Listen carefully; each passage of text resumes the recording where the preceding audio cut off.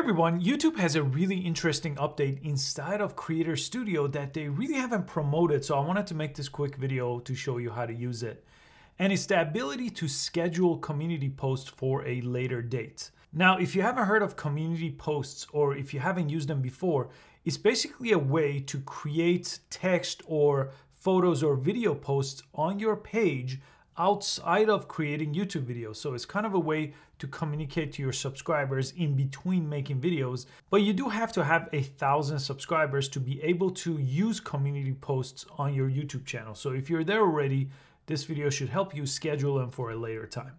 And you got a couple of different options. I'll show you here on the computer, but you could do it on your phone too in the YouTube app. On the computer on youtube.com, you just have to go to the community tab here. And if you have this available to you, you could do videos, you could do polls, you could do images, and you could write out text. So as soon as you type out your text here, instead of pressing post, you could actually press this down arrow here and schedule your post.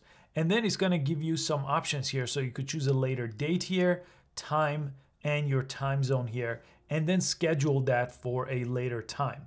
So let me actually do this right now, and then I'll jump into the phone to show you how it works. I'm on the YouTube app here, so same thing. You wanna go to my channel right here on your YouTube app if you press your profile.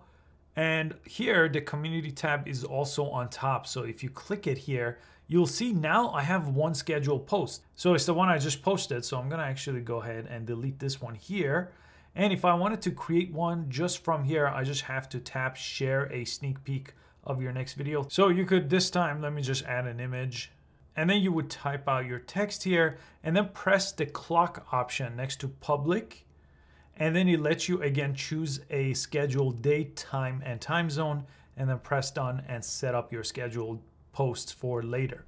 Now I know a lot of people aren't using this option even after they hit 1,000 subscribers, but with the ability to schedule on your computer or on your phone, I think it's gonna make it a lot easier and more useful. So I hope you found this useful. Please give it a thumbs up for easy to follow tech videos, and I'll see you next time.